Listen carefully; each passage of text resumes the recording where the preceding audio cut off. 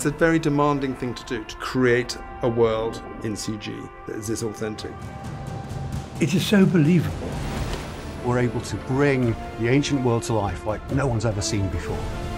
It's been a real exercise in trying to have the hand of the artist be invisible so that the story and the science gets to take center stage.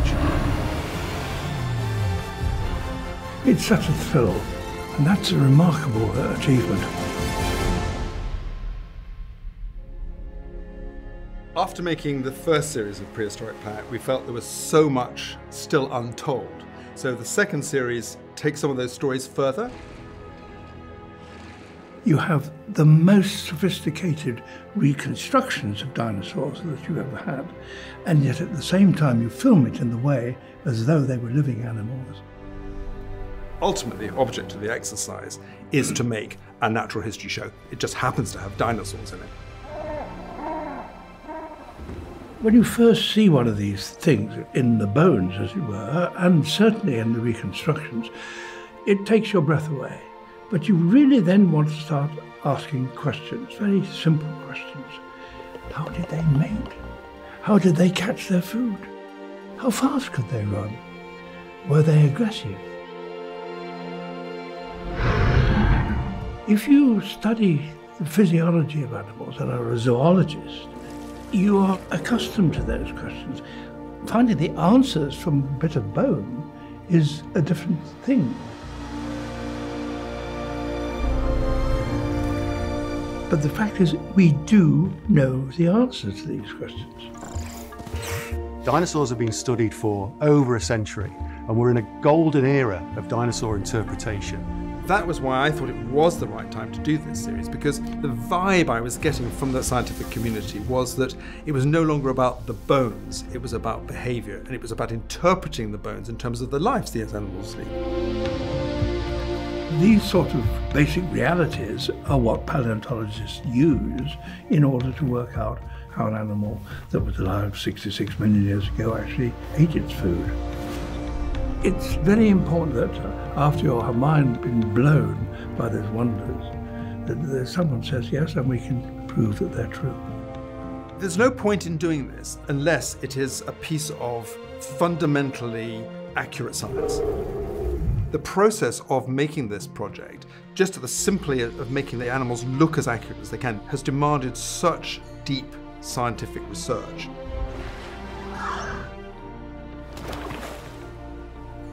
That's why the answers are as convincing as they are, because the questions came from knowledgeable minds. New finds are being made every day, so we wanted to reflect some of these new discoveries. For season 2, we've created a whole cast of new characters, about 15 of which are brand new dinosaurs that people won't have seen before. Lurking in these muddy pools is a monster. There's one sequence with a massive frog. Beelzebufo, the giant toad.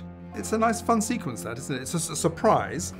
Mind you, if you don't like toads, I mean, it's a huge, great toad.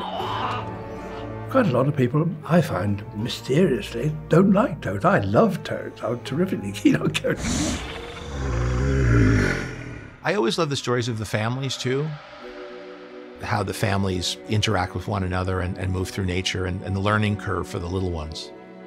I'm aware that I'm looking at extinct animals that I've never seen in life. But on the other hand, they are very familiar in the way they behave. It's all about authenticity, not just the authenticity of the reconstructions. The animals are as realistic as possible, but also the authenticity of how it is presented as a television program. What surprised me was the skill with which they decided to accept the limitations that they would be if the subjects of their films were actually alive and there. Can you get yourself immersed in the lives of these recreated animals enough to actually care what happens to them? They have to deal with all sorts of problems. That's part of life. It doesn't matter if it's today or 66 million years ago. Animals still had to face similar challenges of bringing up babies and avoiding being eaten and challenges of the environment. So, you can start to join the dots a bit. And through that, we can draw conclusions to exactly how the dinosaurs looked, where they fit in their ecological niche, and how they behave. The visual effects are certainly my inroad into this project. I didn't have a background in paleontology, though I had a fascination with dinosaurs. And when I met with the team, we were talking about, hey, could we actually present this in a way where the effects become invisible? What John has brought to it is a confidence to us that technically we could deliver the accuracy that all the other work demands. Of course, you can make them do anything, but the animators have clearly watched animals living today in that sort of circumstance and how they go about dealing with the problems. That's the most extraordinary part of what these animators have done, that they make you feel that those animals are thinking, living creatures. These artists have a deep understanding of how to breathe life into characters through animation and how to bring photorealism through shading and through lighting. The scale of this project and the resources you need and the ambition and the risk to make a series about something that doesn't exist anymore was a very ambitious project to do. But all of it is in preparation for letting people of all ages watch it together and maybe seeing something they've never seen before presented in this way.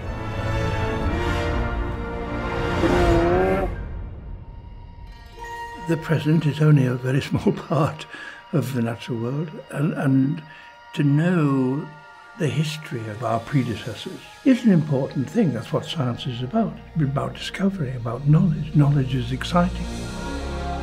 Season 2 of Prehistoric Planet ups the ante in every way. And it creates just an impression of a long-lost world that, unfortunately, we can't go back and see. But using our imagination and our scientific know-how, we can collaborate with an amazing group of people to create the best dinosaurs people have ever seen. I'm glad that we gave it time to develop, because there is no doubt that we know very significantly more about dinosaurs than we did even 10 years ago. It was only Apple TV Plus that did back us. And to have Sir David and John and the Natural History Unit working together, it's a dream team. And dinosaurs will always come and produce something unexpected. Get ready for Prehistoric Planet 2, only on Apple TV Plus.